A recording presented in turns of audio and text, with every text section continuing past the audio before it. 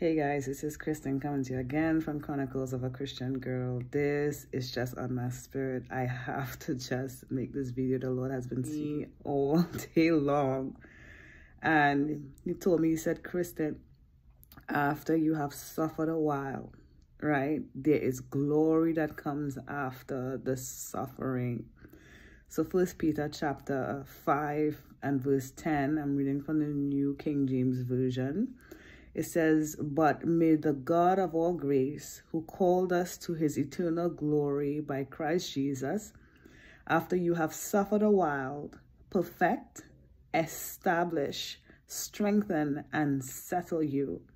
To him be the glory and the dominion forever and ever. Amen." Praise God. And the Lord told me, he said, Kristen, even me, even Jesus Christ, he came to suffer, right, for us. But his suffering did not stop with his suffering. After his suffering, after his ascension, he was glorified. And he is now sitting on the right hand of God the Father. So the same way God is saying to you today, yes, you may be in a place where you may be feeling pinched. You might be under the pressure. So let me tell you, there is a rainbow at the end of everything that you are going to know where you are in your season, right? And knowing where you are is very important, right? So after you have suffered a while, there is glory at the end of your suffering. So take heart, child of God. Take heart. Be strengthened. Know that God has a purpose, right? Jesus came to die. Praise God. He came to die, and he knew what his purpose was.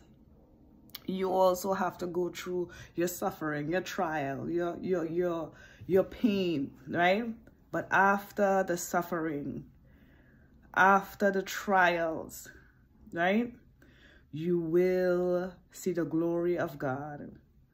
You will rejoice in Jesus' name, because the suffering is only for a while.